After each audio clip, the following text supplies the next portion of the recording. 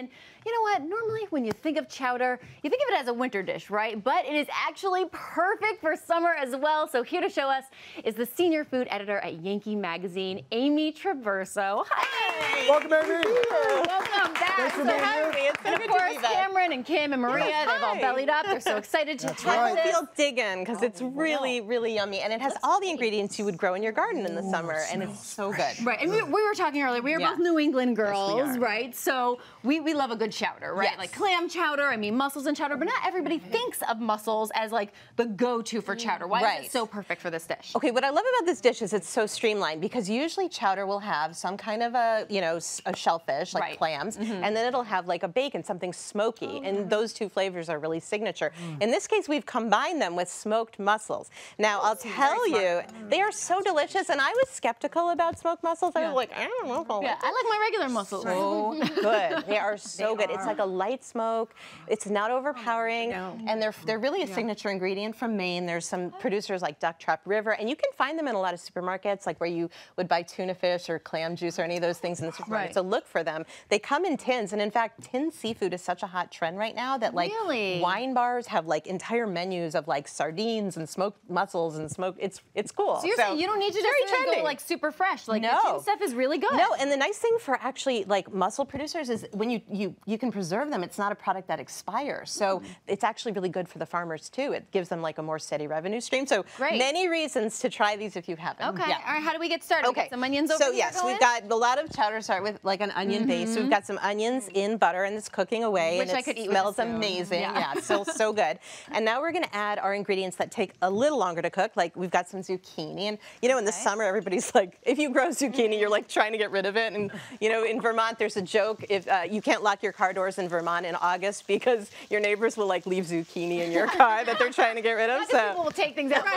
No, they'll put things in. It's really funny. Okay, so we've got some zucchini and a little jalapeno. Now, if you don't like spice, this is not it's not a spicy dish at all. It just adds like a little bit of a vegetal flavor, a little bit of like that green, and a tiny bit of heat, but not so you're prohibitive. Just eating the jalapeno, chopping it, putting it in. Yeah, exactly. You take out the veins and the seeds, and that will get rid of most of the heat. So this is almost like a green pepper at this point. So we're going to let that cook for about 5 minutes. All right. But to keep things moving, I'm going to add now a little bit of flour. Now, chowder, it's in thickness, it's sort of just like between a soup and a stew. So we're going to add this flour to thicken it a little so it's not just a soup.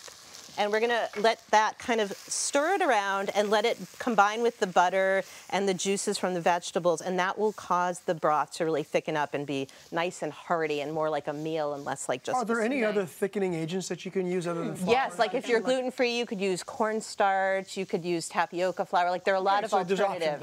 Yeah, absolutely. You don't have to use white flour at all. So now we've got that, and we can add our liquid because now it's ready. It'll start to thicken up.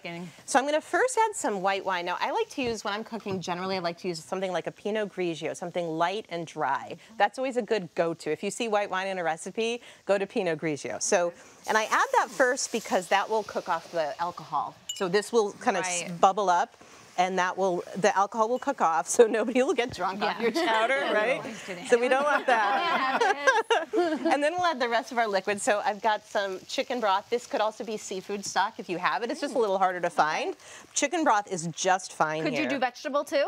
Totally, you can do vegetable broth. Yeah, so if you don't eat meat but you do eat seafood, this is a great dish for you. Yeah. It doesn't change the flavor too much going from vegetable to seafood to... I think the ingredients, it's subtle, and the ingredients here are strong enough that it won't be a problem. Like, it won't throw it out of balance. I've noticed you're adding like everything kind of like one at a time, not like kind of throwing it all in. Why do we do that? You know, you can fairly well throw it in, but like the zucchini goes in first because that just takes a little longer to cook than say the corn, which is coming later. So you're just kind of timing it. Those probably don't want to cook too long. All you want to do is like heat those through. So you need barely any time. Okay, so these are all in here. So now it's going to turn a pretty red and is starting to look like a nice chowder. So once those cook for about 5 minutes, we can do our more delicate ingredients. So we've got some beautiful corn. Now you could totally use frozen corn. Fresh is really nice in the summer. There's nothing better, but don't let that stop you from making cooking this dish on a weeknight. Like, just use frozen corn. It's totally fine.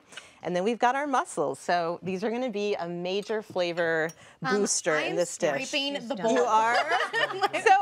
There's nothing left. Isn't it great? I just really love this, and I love that it opened my mind to cooking with smoked mussels. And it feels like a little bit of a lighter chowder to me, which makes it perfect for summer. Yeah. It's not like super creamy and heavy. Yes, and for, you could do like a loaf of bread and a nice salad, and you've got a perfect summer dinner. So this is just a little bit of spinach. Spinach will cook so quickly, 5 minutes, and you're done. And then I'm just going to add a little salt, pepper, and thyme for seasoning, and that's it. While you're finishing that up, I want to ask you about Weekends with Yankee. You're the co-host of the show. Season 3 coming up. What can we expect? So Weekends with Yankee is a national show that focuses on New England travel. It's rolling out across the country on public television stations, so you can check your local listings. And actually, it's funny, we're cooking with mussels. We did a really fun segment where we visited a mussel farm in Maine called Bang Island Mussels, and we watched them being pulled out of the water. They're just gorgeous. Wow. They grow on these ropes. Goodness. And then I got to go to visit Jacques Pepin in his kitchen, and we cooked with mussels. It was amazing. So were those that was like a super fun the segment. best thing you've ever eaten in your life? They are the plumpest, most delicious mussels. They really are exceptional. I'm from New England, as I was saying. Take me with you. I'll show you my favorite please come. Yeah, I'll take you to all my spots too. Because I feel like when looking for mussels, like, how do you know that they're like fresh and like the best ones? Okay, so what you want your mussels to be closed. So you see how this one is nice and right. So that means it's alive and it's healthy. Okay. Now sometimes they will open because that's how they feed, and that's very normal. What you want to do is you tap the shell and you want to see them close. It takes them about 30 seconds. So if it doesn't happen right away, it does not mean that the mussel is expired. But I see. it's closing. Up. Do you see that? Oh, wow. So, but if they stay open and don't close at all, toss it because it's not fresh anymore. And you don't want them to be cracked or broken, and then you're good. All right, and maybe a little sniff. Give them a little sniff. Yeah. That'll give it away, right? So then, should we serve it up and taste it? Okay. Yes. Oh, you're gonna love. I've got my own bowl right over here. All right. You got your bowl. You got yours for sure. Have a little I've got taste. one that's all done here. Look at that. Fully There it cooked. is. So good. So good. And I'm just going to garnish it with a little bit of fresh thyme for prettiness and flavor. But I really did appreciate the smokiness of it. It really adds a lot. Such a big difference. But it's not overwhelming. No. It's Not very at all. subtle and nice and fresh for summer. No if you doubt about it. if you're vegan, you don't have to add the mussels. You could add smoked paprika instead for smoky flavor. Okay, very so you good. can really adapt. It's a very adaptable dish. Well, enjoy. We all did up here on the counter, so have a taste, everybody. Full recipe will be at hallmarkchannel.com, and you can check out Yankee Magazine online.